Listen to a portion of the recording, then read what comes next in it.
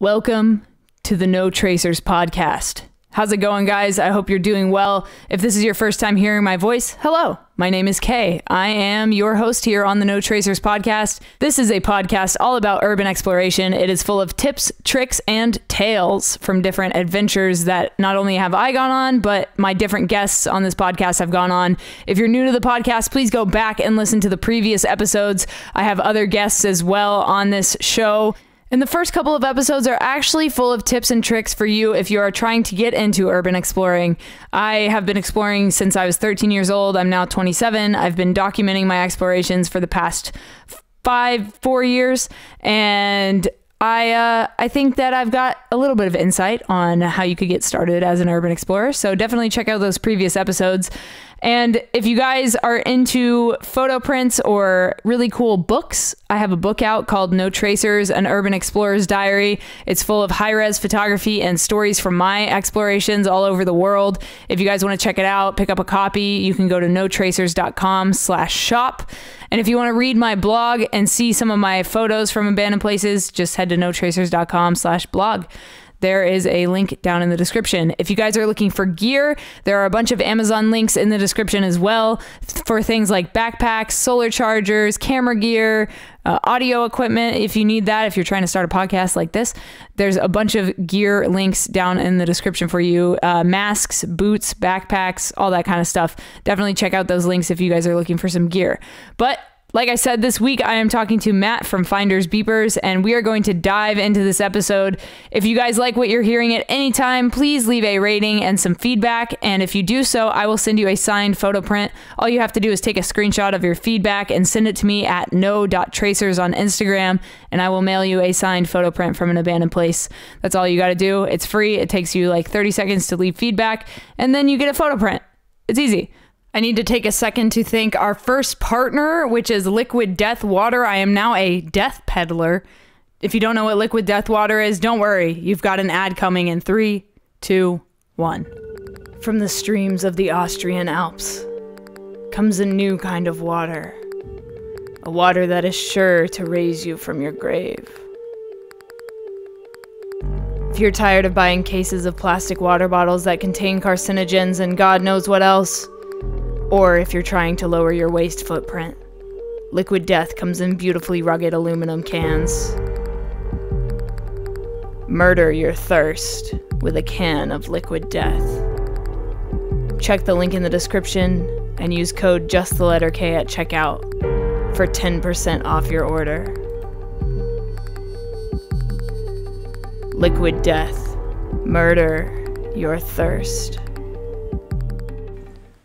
Just a note on this episode, so there's actually a little bit of feedback on this episode. I don't know if it's feedback, but it's kind of like a wobbling sound effect. I don't know what it is. It might have been something with Finders Beepers microphone or with the connection we had, but just so you know, that is there. So I'm sorry if that's annoying, but I just wanted to let you know up front.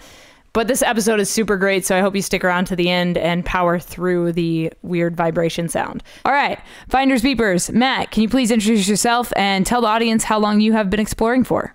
Hi there, I'm Matt from Finders Beepers. I'm over in the UK, and we've been exploring probably for about 3 years now in the UK and all over Europe and further afield as well. So what got you into exploring in the first place? What made you catch the bug? Well, we started off being metal detectorists, actually. It wasn't going out exploring at first, but the history element of that made us look into the building side of things, and then we went from there, really. So what was your first exploration? The first one we did a couple of small ones, so like farmhouses and things like that, but the first major one we did was a mental institution that went right back to the early 1800s. Massive, massive place. It was just about to be turned into houses. So we went in there. It was fantastic. So for those that don't know, I mean, they should know, the UK has obviously been around a lot longer than America. A lot of the people that are from America came over from the UK. And so you guys have older buildings over there, which I think is super fascinating and super amazing. Like here in America, our stuff is mostly from like the 1900s on, and you guys have stuff from the early 1800s and even before that. Can you talk about the history behind some of these places that you've explored? There's some, like you say, there's some amazing, really, really old buildings dating back. I think the oldest one we've been around dated back to having buildings in the 1300s, so quite a long time back. I think that is the good thing about the UK exploration. There's such a varied amount of buildings, whether it be the really old or the sort of new, but more interesting for other reasons, sort of things that have happened there and one thing or another. And then when did photography and videography come into play for you? You've got a YouTube channel, so I know you do a lot of video stuff. When did you guys pick up the cameras and start documenting everything? We started metal detecting as a bit of a hobby as friends, and then we went for a weekend away up to Scotland. And it sort of started from there. Like I said, with the name Finders Beepers, that's where the name comes from, with the metal detecting side. And then we just sort of started to take photos and videos, not only of the things that we found, but the areas and the places and the things, like the buildings and the history around that. So that's where it started, really. And then for you, or for new explorers, they often ask, like, what gear should I bring? Should I get a light? Should I get shoes? Should I get a backpack? What gear would you recommend for new explorers? Now, it depends, really. It depends what level you want to go into it. So, for example, the first building we went into was a farmhouse, which wasn't really, there wasn't much to it. It was being burnt out at one point. The guy that had lived there committed suicide, and we wanted to sort of have a look into that. Really, you wouldn't need anything other than, because I film, edit, and do everything on an iPhone. So you don't need the biggest, best camera in the world. The phones these days are absolutely fantastic. And I think it's because I've got the background of working for Apple in the past. I know the apps to use. So you do have to have a bit of knowledge around that. But obviously, health and safety is quite a big thing. If you're new to it, we're a little bit gung-ho. We get told off all the time for not having the right protective things and masks and one thing and another. But I think that's just us. We're at that age where we're almost at our time anyway, so it didn't really matter so much.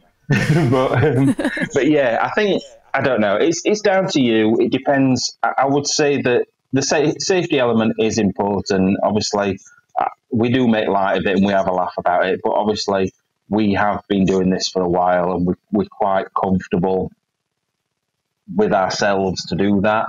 But as a new person coming into it, you might want to get something that's going to stop you standing on nails, masks, for example, especially with the current situation. And then, like I said, we've always used a phone. So if you're comfortable just using a phone and the editing software on there, do that to start off with, see if you like it. Perfect, man. Thank you for telling everybody about that. I think it's super important, especially like you said, right now, masks are important and respirators. There's asbestos, lead paint, all kinds of different stuff in these abandoned buildings. So safety is definitely important. What has been your scariest exploration? Oh, there's just so many and for different reasons. I think the most scared I have been was probably in Russia. We went to what we thought was an abandoned military base, and it had been abandoned, and there was lots of abandoned military helicopters there, probably about 40 or 50 when we first researched it. When we actually got there, the military had reclaimed that area, and there was quite a lot of Russian army with big, massive dogs and guns. And all the helicopters were still there, but with guns attached and bombs attached and all sorts. So, yeah, we got chased by the Russian army. That was pretty scary, I would say. That's probably the scariest in that regard. We've been to some pretty spooky places as well, though. we've been like a lot of the asylums. They've got that eerie feeling about them, like there's somebody watching you all the time. And I think the main one would be on the spooky side of things. There's somewhere called St. Joe's Seminary, which basically was a school for Catholic priests. So the children were made into Catholic priests eventually. And there was a lot of sort of abuse that went on there, and that was ultimately why it was sort of closed down. But we felt, I sort of believe in ghosts. Andy, who comes with me, does not at all. He's totally skeptical. And he felt petrified. He felt like we were being watched the whole time. It was really uncomfortable in there. I loved it. We both really enjoyed it, but you just felt on edge all the time. Yeah, I call that feeling the darkness. It's hard to explain it unless you're an urban explorer, because people don't understand what it is, especially like those that don't believe in the supernatural. They oftentimes are like, oh, that's nothing. It's all in your head. But no, there's like a tangible feeling in the air. Yeah, definitely. It's a weird feeling. It really, like we have apparently got that extra sense to know when somebody's watching us. Like when you stood and you can feel someone looking at you. That's what it feels like all the time. It's uncomfortable. But it's so powerful, and it's so interesting to like push yourself through that. You know, I love pushing myself through that scary feeling. It's so invigorating. You know what I mean? Definitely, 100%. I prefer explores like that anyway. I'd rather that than just an empty building with nothing about it. I think having that feeling there is definitely better than just a boring old explore. So you've been to the Catacombs before. That is one place that I've wanted to explore extensively, but every time I get ready to like go, I always hear the horror stories of people getting robbed and left in the catacombs. But can you talk about your experience down there? So ours was a bit of a mixed one. So we know quite a lot of people that have been down there and had bad experiences. So Dan that we went with is good friends with Exploring with Josh. I think we're going back to the Catacombs with Josh next year sometime, or later this year, depending on when lockdown's lifted. And also Ali Law, we're good friends with him as well. And both of them had quite nasty experiences down there. Josh actually swore he would never go back down again, but we have sort of got around him and made him come with us. But yeah, we were wary. We knew, I think we were more worried before we got in than when we actually were in there because of all the horror stories. But once you get in there, there's just such a weird place. It's so strange. For a start, for the first good almost 2 hours, you're bending over, walking almost on hands and knees through quite deep water, through like tunnel after tunnel. So that sort of takes away that fear because you're just working and it's really hard work. But then when it opens up, it's just it's an amazing place. It's not like anywhere I've ever been before, and I don't know, I didn't feel particularly on edge when I got in there. It felt strange when there was bones after bones, and there's one of the tunnels we're in. We were sort of crouched down, and the tunnel height should have been about 6 or 7 foot, and underneath that it was just bones. So we were stood on maybe 5 foot of bones. So that was a weird feeling, a really strange feeling. Whoa. The only issue we had was we got one guy that came with us called Matthew, not me, another Matthew, and he got into a bit of an argument with a cataphile. Now, the cataphiles are the people that either live down there permanently or they are down there a good amount of their lives. They're in and out of there.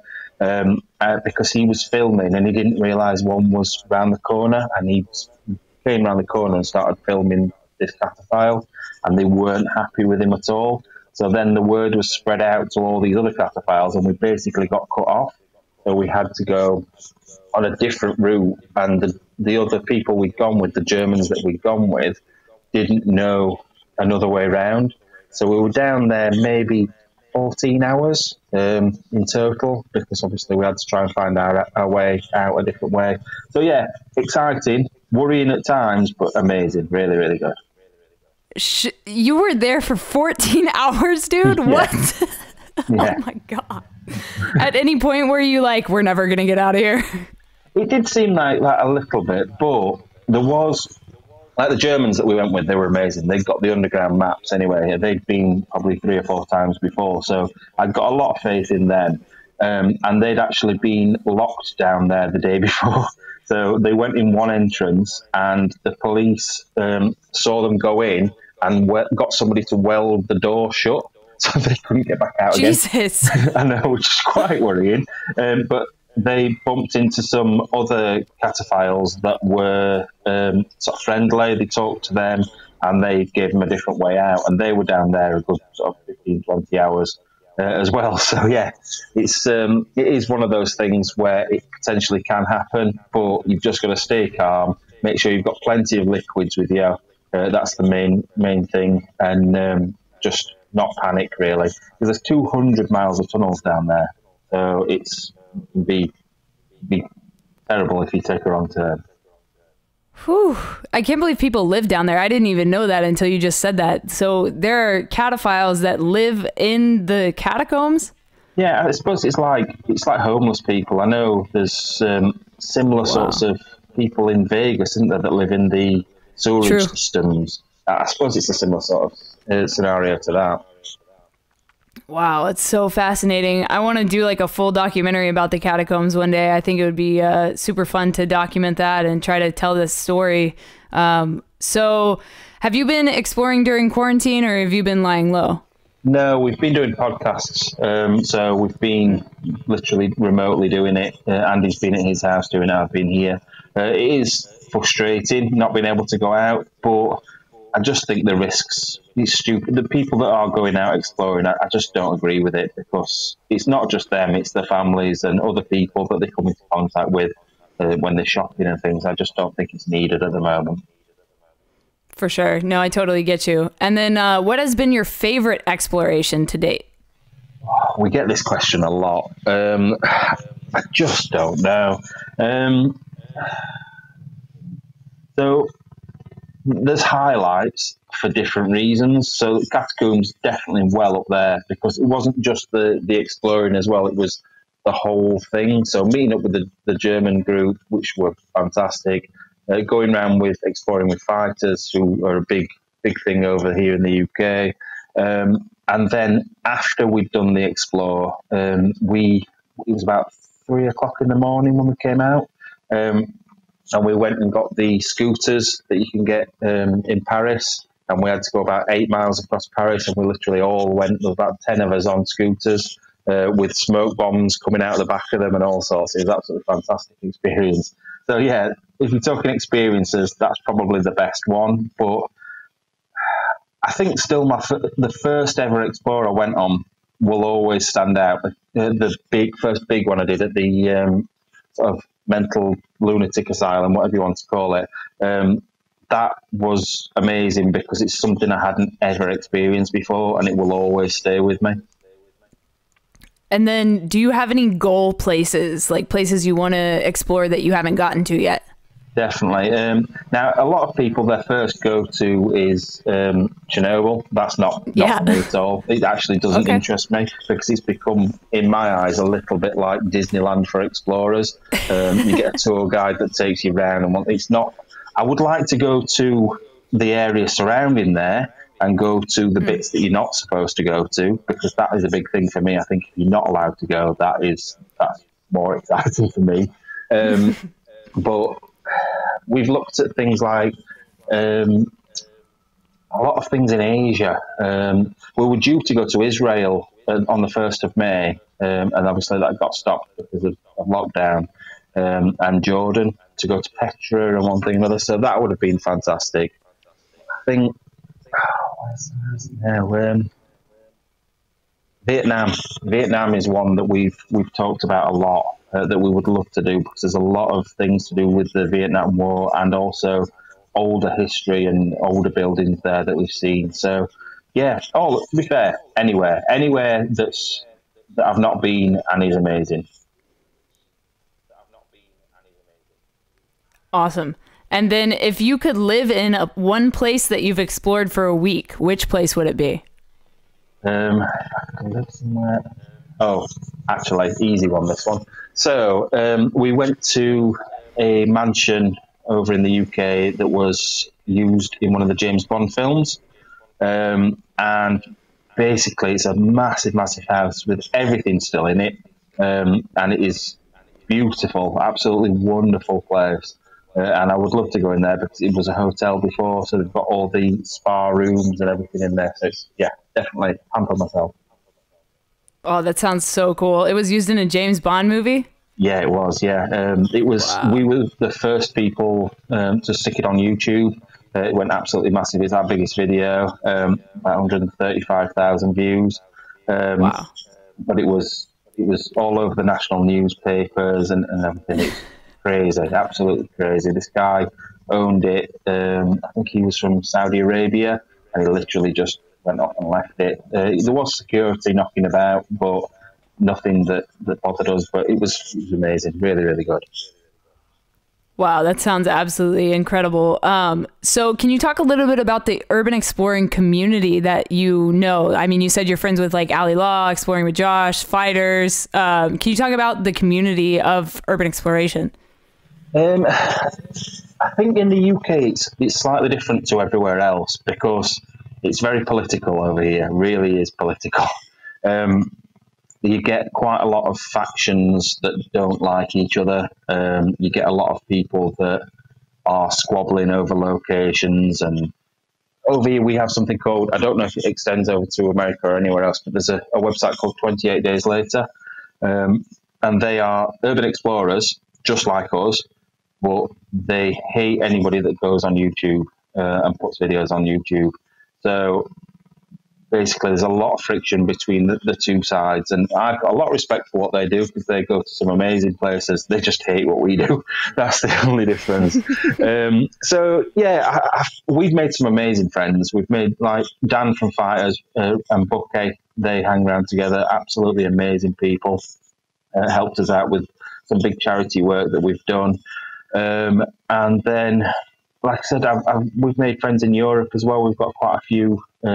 Europe, like the Germans, for example, we've got quite a lot of European friends and a few Americans as well. So it is nice. It's nice that we can have the same thing that we enjoy and talk about that, because it's the same wherever you are in the world. Exploring is exploring. Doesn't matter if it's a new building, an old building. It's still exploring, and we've got that passion for it. So it's nice to be able to talk to other people about it.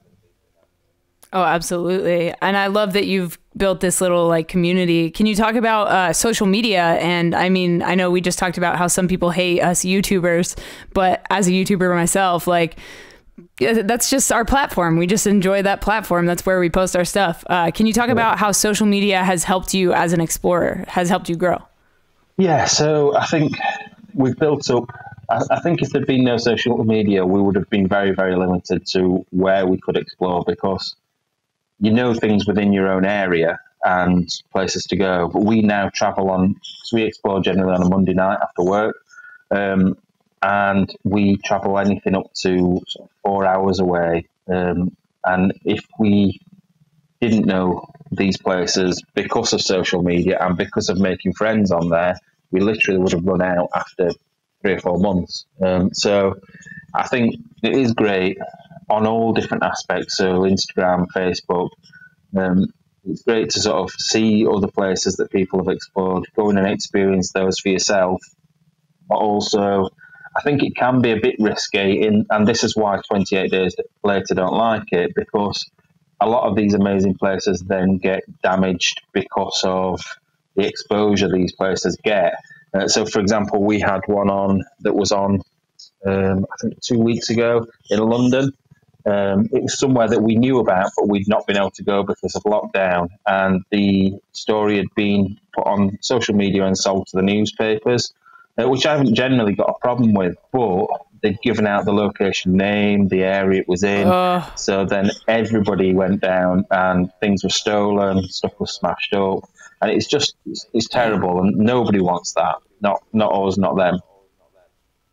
Absolutely, yeah. And then what is the farthest you've traveled to explore? Probably Russia. Russia's probably the furthest. Like I said, we were due to go to Israel and Jordan, but we went to Estonia and Russia. I've just finished re-editing a video from Estonia, which is quite an interesting one, really. We went to a former Moscow Olympic site. It was where they'd done the gymnastics and rowing events. It was actually in Estonia, even though it was the Soviet Union back in the 1980s. It was all one big place. But anyway, we got there, and when we got there, we expected it to be empty, and it was full of British workmen. So we were like, what's going on here? So we blagged our way in, because I'm quite good at that. I went to the security guard and said that we were from the newspapers and we were here to take some photos. So they let us go in. We had a good wander around, and we found out quite quickly it was being used, or was about to be used, by Christopher Nolan and Warner Brothers for their upcoming film, which I think comes out next month. It was last year that we went, but they were just preparing it all. It's called Tenet. Literally, as soon as we got back, we uploaded the video, and within a couple of hours of it being up, Warner Brothers took it down. So we had a big, massive battle with them, because they basically lied and said that we'd used footage from one of their previous films, Dunkirk, and obviously we hadn't. What the fuck? No, so they were trying their hardest to sort of get it taken down, so nobody could, because the location of the film or any details of the film, in fact, not even the name had been released at that point. So we fought against them, and we won. And I was absolutely buzzing. We'd won this battle against them. And then within 2 hours again of it being put back online, Warner Brothers Japan had taken it down, which was a nightmare. And basically we got a strike for that because it had actually got Christopher Nolan. He was there, and we didn't realise he was on the stage showing people how he wanted things to be, and they got it took down because his face is copyrighted. So I've literally just spent the last couple of hours re-editing it and putting something over him every time he comes in shot. So absolute nightmare. But yeah, brilliant experience once again. So many good places over there, and a wonderful place. Estonia, I would definitely recommend to go to. Just watch the Russian border, because we got to there for 16 hours, which was not fun. Wow, that's absolutely insane. I can't believe he was there, and wow, that's nuts. That's absolutely nuts. So my last question for you is, what is something you know now that you wish you knew when you started exploring? I think, I don't want to say this, but I'm going to say it. I think to be more wary of who I trust. Basically going back to the wrong people going to places and doing things they shouldn't do. I'm quite a trusting person, and I've given locations to people that I thought I could trust, but I've not been able to. So I definitely think that side of things, like I said, the community is an amazing group of people, but there are definitely bad eggs in there. And also to watch out for big nails and things dropping on my fingers. That's always a good thing as well. I almost cut my finger off in Manchester. So yeah, watch out for things like that as well. Awesome, man. If people want to find you, ask you questions, or if they want to see some of your content, where can they do that? Yeah, so on YouTube and pretty much everything you can think of, we are on just about anything and everything. It's Find Us Beepers, or Find Us Beepers History Seekers is the full name, but you'll find us if you look for Find Us Beepers.